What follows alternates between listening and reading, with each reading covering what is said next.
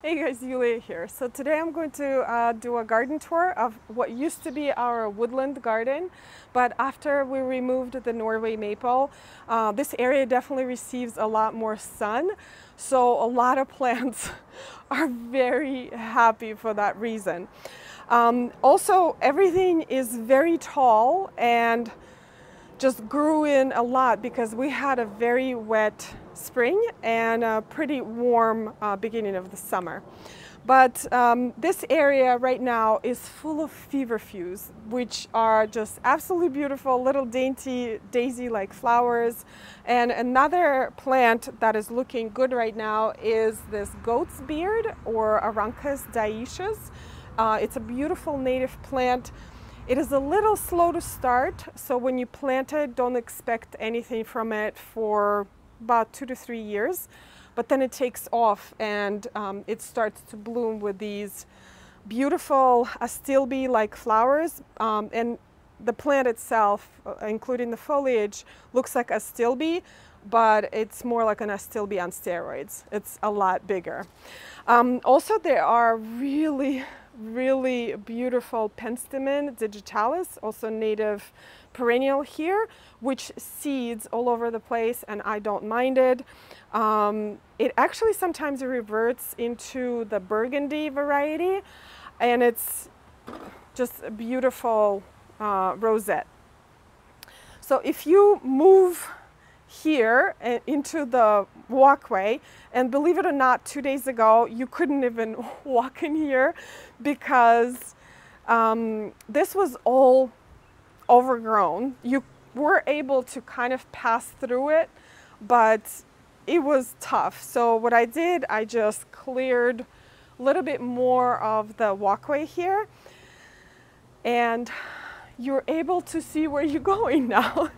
But all of the green stuff that you see here is actually native plants. Lots of native plants like native asters. I have sky blue aster here. I have heartleaf aster that bloom later in the season around October time, and it's a very valuable pollinator source later in the season. Also, there's some snake root that I left specifically for pollinators, and there's a lot of birds also. You probably will see a lot of catbirds kind of flying back and forth here. There was a nest right next door, so I think they're raising babies and kind of teaching them to fly now. I know, they're so cute. Michael is helping me film today, and he's just pointing to one of them. But the native grass that I have here, kind of also seeded all over the place, is northern sea oats. And I love northern sea oats. It's a beautiful native grass, but you have to be careful with it because it is assertive. So it will seed all over the place. It doesn't spread by rhizomes or anything, but it will seed. It looks kind of like a bamboo in the beginning of the season, and then it will bloom with these beautiful oats at the end of the season. So really lovely plant, but be careful when you plant it. And as we move further along, there are these beautiful hydrangeas. So these are Hydrangeas macrophyllus, and I actually got these hydrangeas from one of my projects. A contractor just ripped them out, and he said they haven't been blooming for years, so he just threw them in a dumpster, and I took them. And I knew exactly why they weren't blooming, because these are big leaf hydrangeas and they bloom on old wood. So if we have very cold winter and really hard frost, the buds will freeze off and you will not get blooms. But the newer varieties actually get blooms on old and new wood, so they are a lot more reliable. But you can see just how gorgeous they are, and because of our acidity, our pH soil level is about 5.7. We almost always get blue hydrangeas. To get pink hydrangeas, we actually have to use lime. So right here, I also have a path kind of going around the tree. But you could see it's completely overgrown now, but I'm going to leave it this way because I don't have the heart to cut all of these beautiful flowers. So I'm just going to wait for them to finish blooming, and then I will clear this out. But right here, I just wanted to show you a fig that I planted last summer. This is my first time growing figs. I am really excited, but also kind of nervous because I don't know what I'm doing. But this fig is actually in a pot. We put it in the garage for the winter to make sure it survives the winter, but it's doing just fine. It flushed out. So I'm waiting to see what happens with this fig. Also, right here, there's a ton of feverfews. Just look at this beautiful meadow. And this was my goal for this space, is to have that meadow-like feel, because we live in a very urban area. We live 12 miles from New York City, and if you look at the road, there's a lot of cars, there's a lot of traffic, and a lot of people, and I wanted to have that experience of being in the country. And also this reminds me of my parents' place. So when I go to visit them, in order to get to their country house, you have to walk about a mile from the train station through this beautiful meadow. And this is exactly what it feels like to me every day when I walk through this space. So right here, I know you probably can barely see it, but I will zoom in later. There's some oak leaf hydrangeas that are starting to bloom that are absolutely beautiful. And over in the back, there's a pink shrub that is Colquitzia. And I posted a video, I think it was a video before this one, where you can see it in full bloom. It is glorious. And this shrub is not native, but it's also not invasive, and it's very well behaved, needs very little care, and it looks beautiful. Now, as we move closer to the vegetable garden, one thing I wanted to show you that you guys specifically requested is that how are those American pillar arborvitaes are doing that I planted almost 2 years ago. So here they are, right here. And if I find a video when I was planting them, I will post it so you can see the difference. So I bought these Arborvitae from fastgrowingtrees.com at about 3 to 4 feet tall. And I'm about 5'7", 5'8", and you can see how much this one has grown. Now, unfortunately, not all of them have grown that big because of cold spell we had, not the previous winter, but the winter before that. And some of them lost their leaders, which is perfectly fine. I'm actually going to keep some of these Arborvitaes shorter because there's a beautiful view into our neighbors. There's a birdie right here. They're everywhere, so cute. There's a beautiful view into our neighbor's backyard. So in that direction, I'm actually going to keep them shorter. But here, because we're trying to create some privacy from the neighbors, I'm going to let these grow. And I believe these grow to about 15 to 20 feet tall. But the great thing about the American pillar arborvitae is that they are narrower than green giants.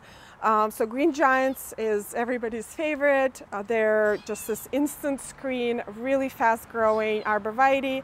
However, they can get up to 15 feet wide, which this space is kind of tight here, so that was not an option. Meanwhile, American pillar get to about 4 to 5 feet wide, so these are perfect for here. Now, as we're moving into the vegetable garden, I have to tell you that this space brings me so much joy, almost like nothing else in the garden. I think growing your own produce is just so magical, and comparing store tomatoes and cucumbers to homegrown, there's just no comparison. But in this vegetable garden, we have 6 garden beds, and these are Vita garden beds. I will post all of the links to everything I'm talking about here in the description down below. But I bought them about 7 or 8 years ago, and I love them. They aged beautifully. Actually, they barely aged. And they're about 3 by 3.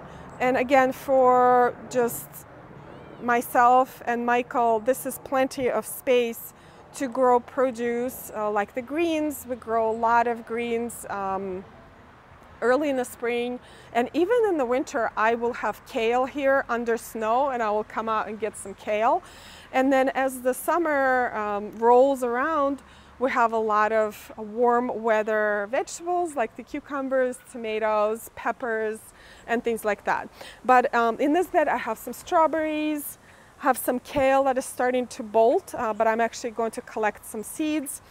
And over here I have tomatoes already, and they are so beautiful. It brings me so much joy seeing the garden starting to produce.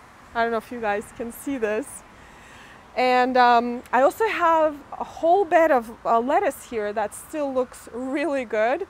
Then I have garlic and onions. I have more tomatoes back there, and more tomatoes and zucchini and cucumbers in that bed over there, and actually blueberries on the other side of the fence that are loaded with blueberries right now. Here I just wanted to show you the other fig that I planted. This is Chicago Hardy, and I planted it here because this is a little bit of a microclimate, so I want it to be safe so it doesn't freeze over the winter. So this wall provides a lot of ambient heat, and the fig did fine. I'm also going to try to grow it kind of like an espalier. Again, have no experience growing figs. I know they need tight spaces in order to produce, so we'll see. I'm really excited about this one. So this is the view of the meadow from the vegetable garden, and it's magical. Every time I go into the vegetable garden, especially in the evening before dinner when I have to get some produce, and I walk back with this beautiful western light, there's nothing like it. It's just so magical. I don't know if I mentioned the incredible hydrangea that I have here. So it is just starting to bloom. That chartreuse color is just so pretty. But yes, this is our meadow garden, and because it is such a naturalistic garden, it is very low maintenance. Even if I have a couple of weeds in here, they're really hard to spot.